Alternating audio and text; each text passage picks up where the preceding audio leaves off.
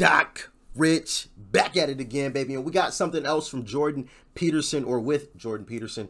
We got Jordan Peterson discusses whether men and women can ever be equal. Man, I know that title alone just ruffled some feathers, and the fact that y'all just got notified, I know I lost a few subscribers.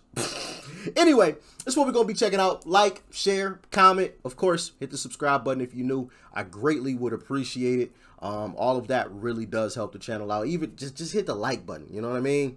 Really helps your boy out, okay?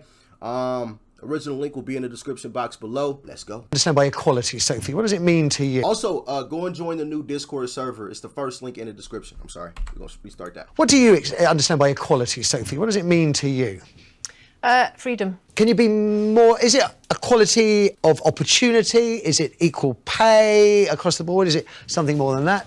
Freedom. I think equality's better for everyone. I think, okay. you know, I'm really delighted, you know, I love my job because it's an optimistic and a hopeful job, which is about creating more choices for people. I'm interested in people being able to have different choices and having equality of outcome.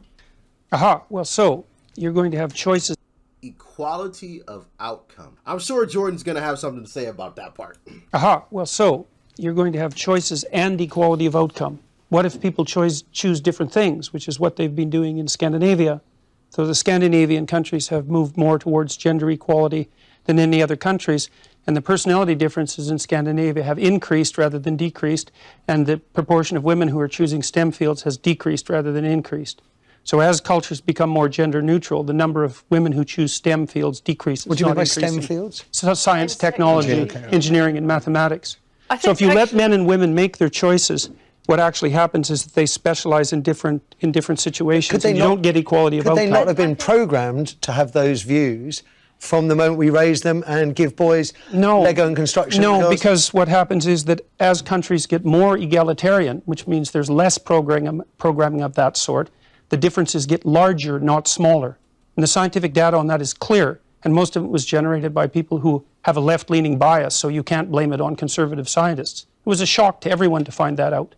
Sophie, I think the difference between Jordan and me that's definitely a shock. is that we look at evidence and we lean towards different theories. So Jordan's theory is very much evolutionary, you know, that there are inherent differences in men and women. Mine is very much more social role theory, if you like, and that men and women are taking on different roles due to the expectations that society puts on them. And it's interesting that Jordan frequently cites Scandinavian countries where they've made more, like there's nowhere in the world that women are equal, but Scandinavia has made the most progress towards shared parenting, etc. Yep.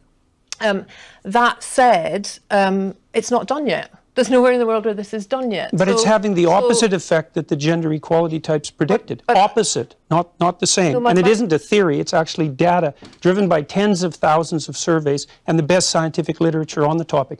It's not a theory, and I didn't come about it because of my political perspective. I looked at the data. What it showed was that as countries become more egalitarian, the differences between men and women grow. They don't shrink.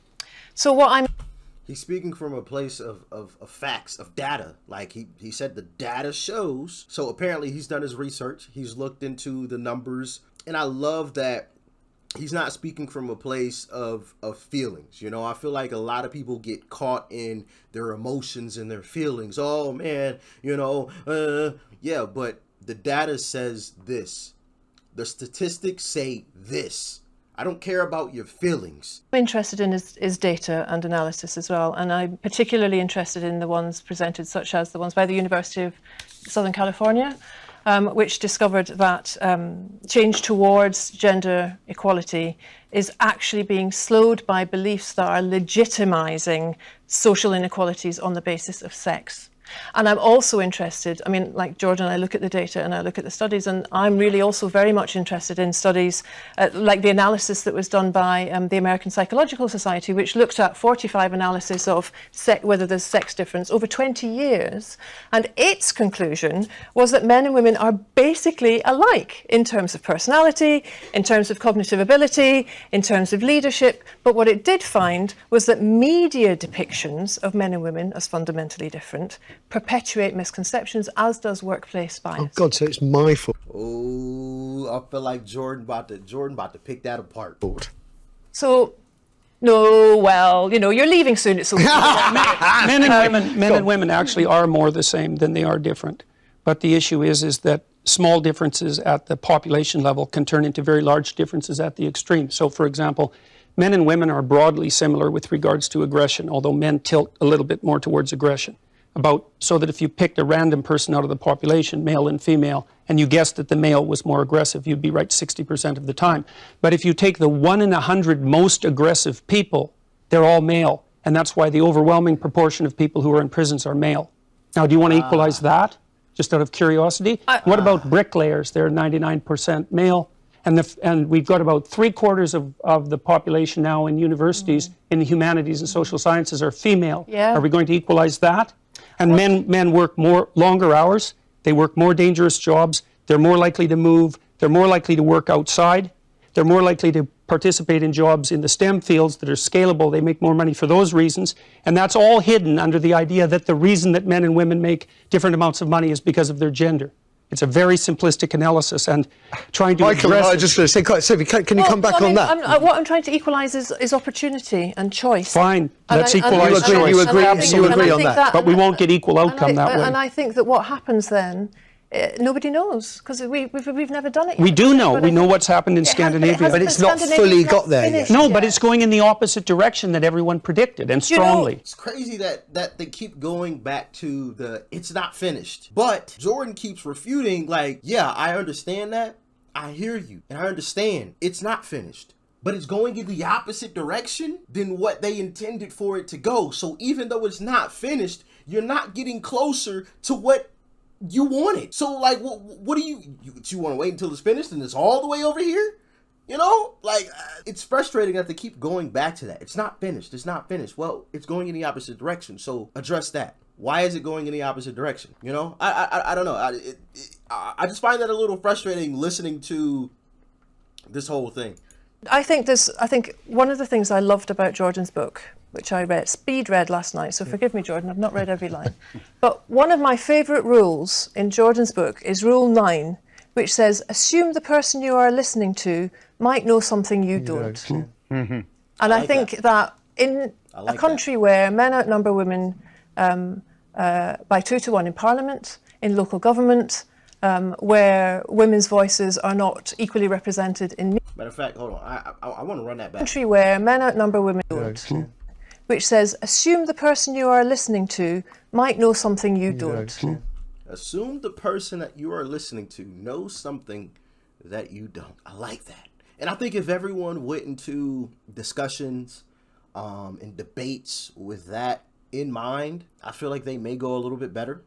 Assume the person that you're speaking to knows something that you don't. And that's why in last video, I made it clear, like, I don't think that I have all the answers. I know for a fact that I don't. I understand that I could be wrong in anything and everything that I say.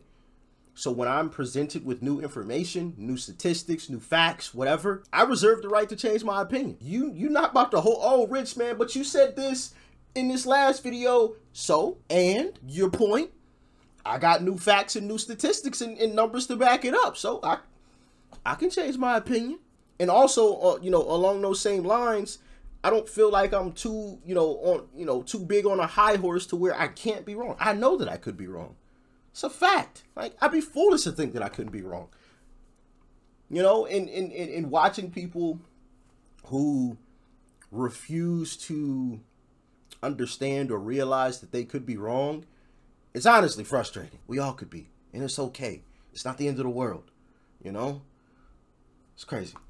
And I think that in a country where men outnumber women by 2 to 1 in Parliament, in local government, where women's voices are not equally represented in media, where our education systems still are teaching boys and girls ideas of pink and blue. Yep. What I'm trying to do is work with thousands of optimistic, hopeful people for change. Okay. You kept very quiet through this, Michael. I'm going to make you put you under a bit of pressure. Do forgive me, I'm going to come to the calls in a moment. Your boss called the gender pay gap a burning injustice. Is it? Yes, it is, because there should be inequality of opportunity. There needs to be the same rights. But you know, something that surprised me, that neither of you, and equality of outcome, sure, all of that. But the one thing both of you haven't mentioned... No, there should not be equality of outcome. And is the biological difference, which unfortunately affects women's career prospects, whether we like Babies it or not. and so on, yeah. Babies. And that does cause a problem. You know, if I were to take a sabbatical from a corporation for a while, it's going to set me back slightly. And it is a problem that biologically it's women who have babies, not men. Sure, but that's why we are the Women's Equality Party is the only party in the UK that's got policies around shared parental leave. She's so political. We're the only party that has got fully costed plans for universal free childcare. What we're saying is that we're trying to change the outcomes, and also men are joining our party. Men who are really tired. I'm going to have a word with Michael because I am sure he'll want the application. Okay, forgive me. I want to take one call if you'll forgive me, because time is really short, and I owe it to the viewers to hear their views on this. We've got Salim calling from Manchester. Salim, good morning. Hi, Matthew. How you doing? I'm very well. I'm loving it. I'm pig in heaven today. What do we think about equality? Will it ever happen, Salim? I was going to say I thought it was going to happen, but after listening to Jordan, he's swayed my opinion. No. Why did you think it was going to happen? Because I think we're going to become more cognitive creatures, and jobs are going to be more about mental skills. Technology. But then I've been visited schools, and I work in STEM. I'm a software developer, and the number of women doing software development hasn't increased. I would have thought they would have increased more, but I went into secondary school to do GCSE IT stuff, and there's very, very few girls doing IT, and I was thinking IT is the future, and the schools are pushing for more girls to go into IT, but there's only I visited about 8 schools. Can I just, sorry, Salim, can I just no, because I'm 30 seconds. Sophie's idea, actually, representations in the media could be affecting such choices. Geeks, we see geeks, bespectacled blokes with bad hair on computers. That's what tech means, isn't it? Yeah, and you're absolutely right, because I think actually that one of the other things we want to do is to have a look at curriculums, to have more female role models, to encourage girls, because so long as we still see STEM as a boys' area that we're trying to get girls into, it's not going to work. We need to do what we're doing on care, get more boys thinking about, nursing, teaching, more role models for boys in schools. And that's the way you break it all down. programmes like EastEnders, The Archers, that's helped them. Right, so listen, I have to draw things to a conclusion. Can I just say how wonderful 3 people, diverse political views, diverse views on many other issues, that get along famously and have wonderful conversations. Thank you. That is exactly the ambition that I have for this show. So, Jordan, good luck with the book. It is out now. It's called 12. Interesting debate, interesting topic. Obviously, you guys let me know how you feel about it in the comment section. If I'm wrong, let me know, and let me know why. Give me some facts, some statistics, some information to let me know why I was wrong, and whatever it was that I had to say, that you felt, I was wrong with. Like I've always stated, I understand I could be wrong on anything that I say in any one of these videos, and I humbly say that, so yeah, let me know in the comment section below. Jordan Peterson discusses whether men and women can ever be equal. Like, share, comment, hit that subscribe button if you're new. I'm gonna catch you in the next video too. I'm out.